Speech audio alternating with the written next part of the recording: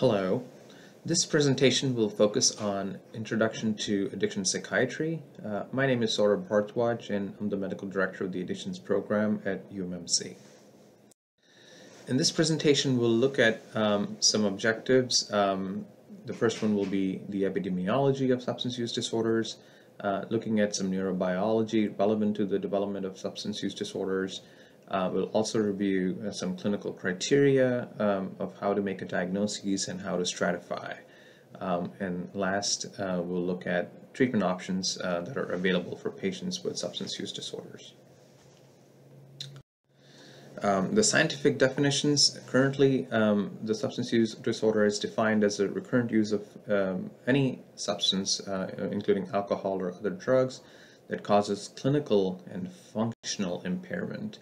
And this could also be in other forms such as health problems, getting a disability, and not being able to meet major responsibilities at work, home, or school.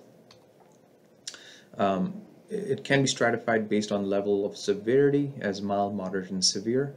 This is the definition based on the new DSM-5 language. Addiction is a term that's used to indicate the most severe and chronic stage of substance use disorder, which involves substantial loss of self-control, including compulsive drug use, despite a desire to stop using the drug. This is synonymous with the most severe form of substance use disorder per the diagnoses in DSM-5. Epidemiology: about 11% of people 12 years of age or older, which is about 22 million people, have addiction to drugs or alcohol. Now this is a lifetime prevalence.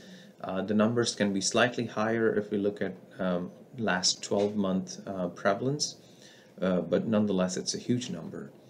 Abuse of drugs and alcohol exacts more than almost $1 trillion annually in costs, which is related to crime, lost work productivity, and healthcare. Unfortunately, drug overdoses are now killing many more people than they used to, especially since the pandemic has started. The newer numbers have come out for the data from May 2020 through July 2021, which shows about 100,000 people have died due to drug overdoses. Majority of these overdose deaths have occurred due to opioid overdose, and most of these opioids are synthetic opioids, such as fentanyl. This slide shows some national statistics, and this is number and age-adjusted rates for drug overdose deaths. This is 2019 data, but the idea behind the slide is to show this is not a one region problem. This is a problem that's across the United States. Each and every state is involved in some fashion. And this is a change in drug overdose deaths. Now this is an old data from 2018 to 2019, but this also shows that the changes are happening across the states. It's not just the one region that's involved. As you can see, Mississippi has also seen significant increase in the drug overdose deaths in the recent past. Prescription opioids have been one of the big reasons the drug overdose deaths were increasing. About 400,000 people have died from a drug overdose, from opioid overdose from 1999 to 2017. And this has happened over 3 waves. As you can see here, in 1990s there was an increased in prescription opioids written by the providers that caused a lot of prescription opioid overdoses. However, trends started to change somewhere around 2010 when there was a rise in cheap heroin in the market that led to rapid increase in the heroin overdose deaths. And then around 2013 through 2015, we've seen a huge rise in the synthetic opioids that have come in the market that's causing increased risk of overdose. The big ones especially are fentanyl, carfentanil, tramadol has also been involved, and as we move along, there's more newer novel opioids that are causing overdose deaths. It doesn't happen in a vacuum. We have heard this sentence a long time. This is actually true. Heroin is just part of a larger substance use problem. People who are using one substance are more likely to be addicted to another substance. In this case, as you can see, drinking alcohol poses twice as likely risk to be addicted to heroin, while your risk increases as you continue to change the drugs that you're using. So if you're on pain medications, especially opioids, the risk of getting addicted to heroin is 40 times higher, and that's quite substantial. This is another slide that shows the rise of the opioid overdose deaths in recent times. As you can see, the three waves that we talked about, and synthetic opioids continuing to increase with time. So with that in mind, let's quickly review some neurobiology for addiction. This is the Cube model that a lot of people you might know. This shows the three stages of development of addictions, starting from binge and intoxication, leading to withdrawal and negative affect states, and eventually people planning and preoccupying themselves with just getting the drugs and anticipating the use of the drug to relieve their negative affect states. And these regions, as you see in the slide, they are the primary regions involved. For binge and intoxication, it is the main region involved is the ventral tegmental area and the dorsal striatum. This is where the main reward system with dopamine effects plays the role.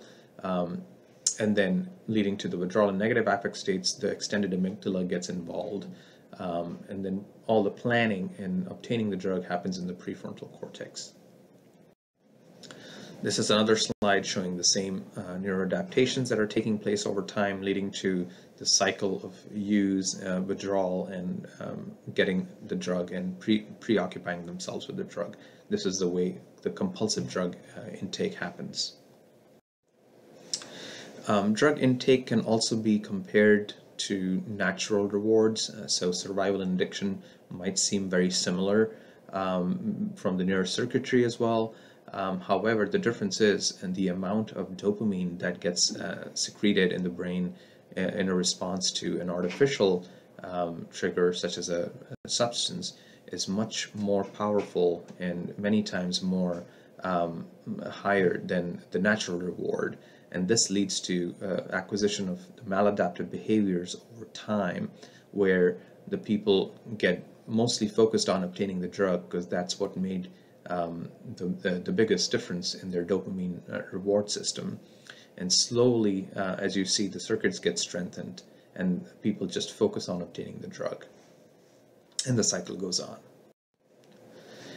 In this slide, you can see the shifting drivers for substance use. Initially, when people use, they feel euphoric, but when they don't have the drug, they feel they have reduced energy, but they always look forward to using the drug because it made them feel good, and it was just a new feeling that they had. However, over time, as you see, people start to use just to escape the dysphoria, the depression, and if they don't have the drug, they feel clinically depressed and anxious and restless, and they're always obsessing and planning to get the drug. And the extreme right side happens in the most thickest of addictions, which you can equate to the severe substance use disorder diagnoses. This is another busy slide that shows some neurobiology revolving different substances. The big ones I've shown here are alcohol, opioids, sedative hypnotics that include benzos, amphetamines and their derivatives, and cocaine. Alcohol tends to be one of those substances that works on a wide variety of receptors. However, the bigger damage it causes is by changing the fluidity of the membranes with short-term use. But even in long-term use, it can actually make the neuronal membranes rigid and stiff, leading to decrease in the neurotransmission. And that's how you see the depressant effect of the alcohol come by. Opioids, on the other hand, activate exclusively the mu-opioid receptor and other opioid receptors as well. However, the dependence is from the mu-opioid receptor. Sedatives, on the other hand, work on the GABA receptor, though they don't act at the receptor directly, they work on the chloride channel that causes the change in the potentiation, leading to the hyperpolarization of the neuron and the activity at the GABA receptor complex. And this causes the depressant effect that benzos are known to cause. Amphetamines, on the other hand, act on the catecholamine receptors, particularly dopamine.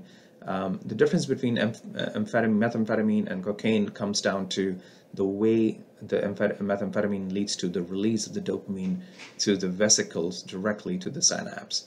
And that causes a flood of the dopamine that leads to more severe and excessive flooding of the dopamine in the synapse. And this correlates with longer duration of psychosis and intoxication as compared to cocaine, which only blocks the dopamine reuptake, leading to increase in the dopamine in the synapse.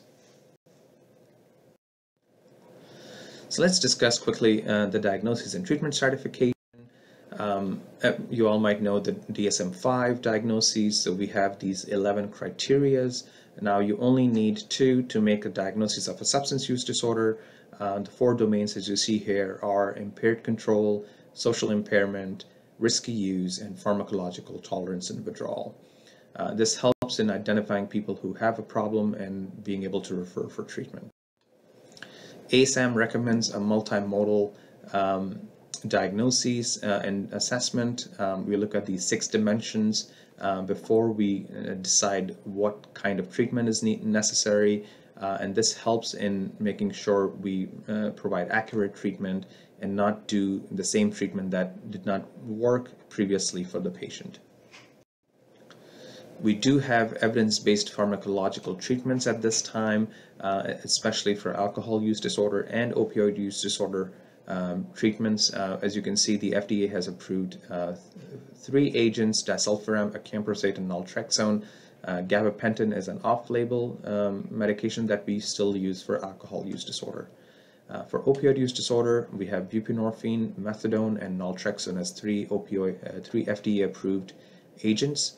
And for opioid overdose, naloxone is the only short-acting FDA-approved agent.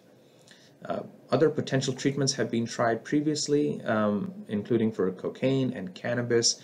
However, most were negative studies, but there have been some anecdotal reports, and we still do use occasional treatments such as bupropion or even mirtazapine, which is an upcoming newer agent for treatment of methamphetamine use. These things are still in trial, and it's not recommended for wide use. However, as I said, anecdotal use has been reported. This is a slide that shows MAT for alcohol use disorder. MAT stands for medication-assisted treatment, and we talked about disulfiram and naltrexone and acamprosate. These are the 3 options that are currently available.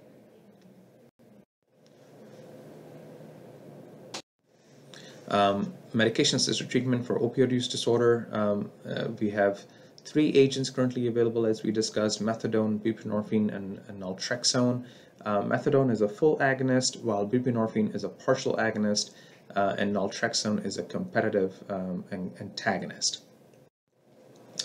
Methadone is a synthetic long-acting opioid receptor agonist, which is a full agonist.